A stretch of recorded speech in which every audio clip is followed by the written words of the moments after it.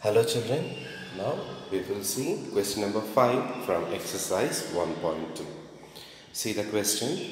Find the difference between the greatest and the least 5-digit number that can be written using the digits 6, 2, 7, 4, 3 each only once.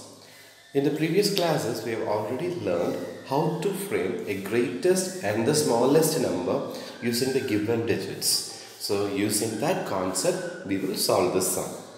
In the question it is given, find the difference. So, difference directly means we need to subtract.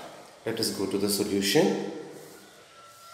Look at here, greatest 5-digit number. Which will be the greatest 5-digit number from the given digits?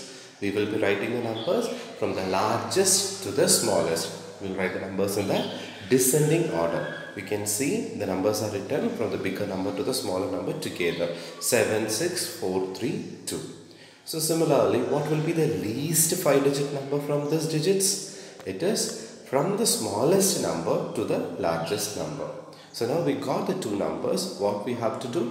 We need to find the difference. So difference between the two numbers will be equal to 7, 6, 4, 3, 2 minus 2, 3, 4, 6, 7. When you subtract them, you will get 5, 2, 9, 6, 5, and that will be the answer. Therefore, the difference between the two numbers is 52,965.